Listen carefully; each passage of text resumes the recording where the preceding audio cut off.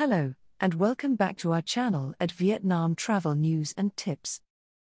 It has been a while since our last video, but would like to thank the loyal subscribers to our channel that make it all worthwhile. Later in the video, we will talk about e-visas and visa on arrival. So please stay tuned to the end of the video for more on that. In today's video, we will talk about a few interesting news items from around Vietnam, so let's get started. Vietnam Airlines will resume regular flights from Da Nang to Bangkok and Kuala Lumpur. Starting on the 1st of September, 4 weekly flights between Da Nang and KL, and 2 weeks later, daily flights to Bangkok, will be in full swing. In our next item today, the city of Hue, in central Vietnam, will start introducing open-top buses from the 1st of September. Departing from Toa Calm Wharf next to the Hong River, they'll take passengers past many of the major tourist landmarks in the city. Scheduled to operate from 8 a.m. to 5:20 p.m. daily, taking approximately 40 minutes each trip. The open-top bus will pass by such attractions as Tien Mu Pagoda, Imperial Citadel, Dong Ba Market, Tu Hu Pagoda and the Royal Tombs. Prices not yet disclosed. In our next item today, the Australian magazine, Traveller, has placed Vietnam in one of 8 best places in Asia to go on holiday, recommending December to March as the best time to visit the beaches, with the most pleasant weather, particularly recommending Huy Non. It also suggested Ninh Binh as another great destination to visit. Have you been to either? Please leave a comment below. In our next item today, the Minister of Culture, Sports, and Tourism proposed earlier this month that the visa exemption, currently offered to a select few countries, be expanded to include the US, Europe, Canada, Australia, New Zealand, and India. Does this appeal to you? Write your thoughts in the comments below. Skyscanner has given Vietnam a position in the top 6 best budget foodie destinations in the world, fighting alongside other heavyweight destinations such as Thailand, Nepal, India, Mexico, and Singapore. Although prices have risen in recent months, a bowl of pho will cost just over £1, a banh mi can be about the same, and some tasty treats such as bang goi or bang tom, just 30p each.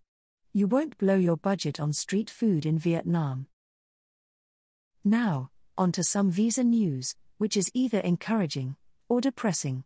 But first, please hit the like button, subscribe, and click the bell for future videos. We promise to be more active and more frequent in the future. With news of Thailand now increasing the visa-free stay for tourists from 30 days to 45 days, Vietnam must act now. Currently only 80 countries are permitted entry to Vietnam using an e-visa. A quick demo link in how to apply is in the description. Now, it seems, the government are requesting recommendations from various ministries to expand this list. Countries like South Africa and Israel, among many others, are currently unable to apply. Is your country missing from this list? Comment below. If countries are added to the list permitted to apply for an e-visa, it certainly helps the tourism industry somewhat, as it is struggling. Just over 700,000 foreign visitors so far, and a target of 5 million before year-end, it has some way to go. Still no news on longer visas, something many of you are most interested in. Retirees from the US have earmarked Vietnam as a perfect destination, but how? A visa run every 30 days to a different country is not anyone's idea of a relaxing retirement. Retirement visas are not available in Vietnam, yet in Cambodia and Thailand, they are. Why is that? Please leave your comments below. Now on to visa on arrival. Visa approval letters are still not yet available. However, we are hearing word that there is a way to get one granted, albeit long-winded, and still not guaranteed. Vietnam embassies around the world are telling citizens of countries not yet able to apply online for an e-visa to contact local travel agencies in Vietnam to obtain a visa on arrival letter. However, this is not quite strictly accurate. It is not just any travel agency in Vietnam which can do this, but only a select few tour operators. The wording between agencies and operators is causing confusion. Some operators are also asking for 80% deposit upfront for the package, before applying for the visa.